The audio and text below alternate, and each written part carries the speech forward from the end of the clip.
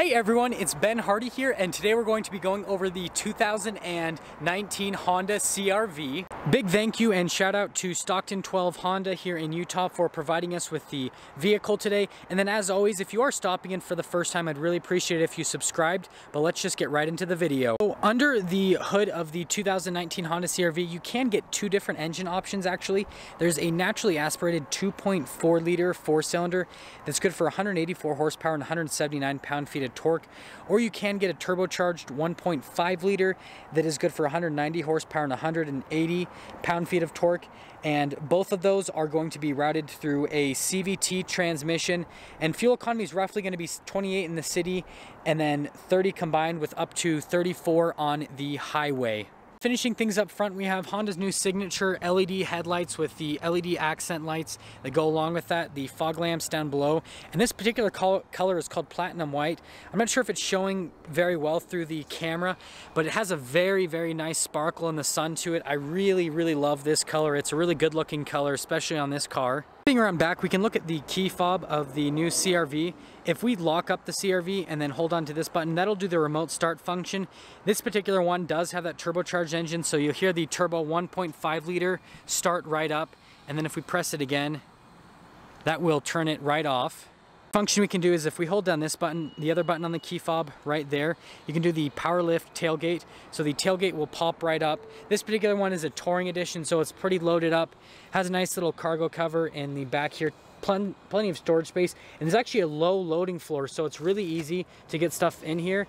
And then you do get a spare tire down below as well. Another cool control with this is if you pull that lever, you can actually lower down the back seat, so you don't have to lower it down from the front. So if you need to quickly throw something in the back, makes it an easy function on that. Coming around to the side, we can open it up. You get this nice wood trim in the touring.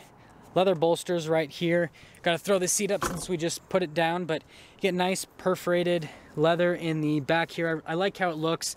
You get little cup holders that you can pull out of the center, and then you get charging stations, and then you get vents for the rear passengers. I've got the seat about where I'd sit, and there's just a ton of leg room, so you don't have to worry about that at all. Coming around to the front, it's got keyless entry, so one touch to lock it. Put your hand on the back to unlock it, and you can see a little blind spot in the mirror right there. It does have blind spot monitoring. All of your controls for the window controls are all right here.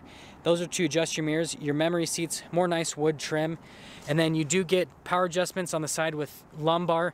This is to customize some of the safety tech. So if you want to turn off the lane departure, forward collision warning, your tailgate, and then you have your electronic stability control as well. Stepping into the CRV, step-in height's really good since this is an SUV. It's easy to get in.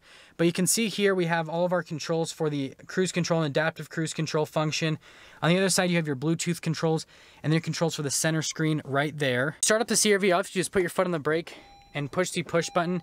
It'll do cool animations on the dash for you. And then this is the first iteration of that gauge cluster that I was showing you guys in the other two vehicles, the Passport and the Pilot.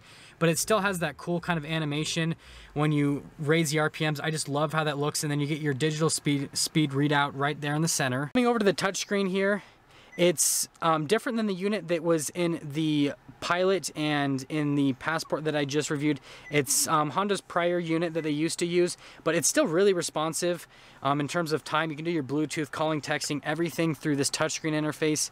And it does come with a backup camera as well, so you get trajectory lines right there, and then you can do different zoom functions. So you can do like any, different camera angles, and then if you do have a receiver hitch, you can do a zoom function onto the receiver, which is really neat as well. Down below, we have all of our analog controls for the climate controls right there. You do have dual zone climate, and then this has the heated seat controls right next to that, electronic parking brake, and then you have a brake hold.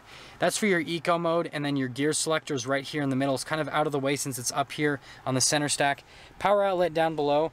You get more charging stations down there, and then you get this cool center console, and you've got this that you can slide back and forth so that you can use all the storage space down there. Kind of wrapping things up on the interiors, I like the look of the front seats as well. They have kind of a sporty look to them. And you do get a sunroof with the CRV, so just a regular sunroof. This isn't a panoramic option or anything like that. And as always, the sunroof controls are over here. A little bit hard to see though because of the light in the cabin, but that's where you can control all of that. And so after all of this, let's just get right into the drive portion to see how the new CRV drives.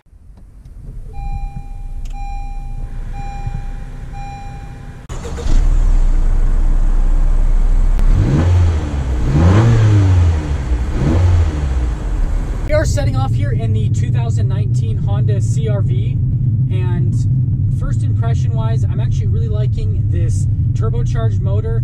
I imagine that because of the increased torque and the torque at lower RPMs compared to the naturally aspirated motor, it's going to do a little bit better around town driving, and then better on the highway as well because it has a little bit more power. For handling and ride characteristics, it handles really well, rides really smooth so far, so huge plus on that.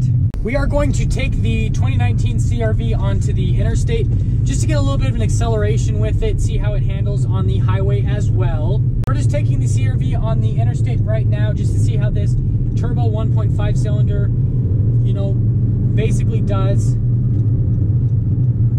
Acceleration wise, it's more than adequate, and the CVT transmission actually keeps it into the power band very, very well.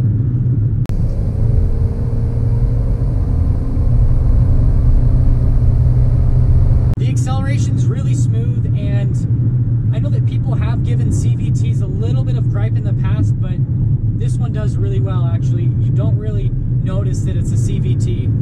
Ride quality on the interstate is really smooth. It's not quite as smooth as the Passport or as the Pilot, but it's not rough by any means. To sum things up, this is actually Honda's best seller in terms of the SUV. They do the most volume with this particular vehicle, and it's because it's at a more budget-friendly price point. You can get a lot of safety tech with this at a really reasonable price, and rides smooth, tons of storage space in the back, and you can fit people in the back seats comfortably as well. And so if you're looking for an SUV, you need the all-wheel drive, you want something that's a little bit more comfortable, really good on the fuel economy for an SUV overall, then definitely come and check out one of these CRVs. They've been selling these for years and years, and it's been their best seller, it's going to continue to be their best seller, and it's for very good reason. There we have it, everyone, the 2019 Honda CRV. As always, a big shout out and thank you to Stockton 12 Honda for providing us with the vehicle to do today. But if you are stopping in for the first time, I'd really appreciate it if you subscribed, comment down below what you think, and then I will see all of you in that next video.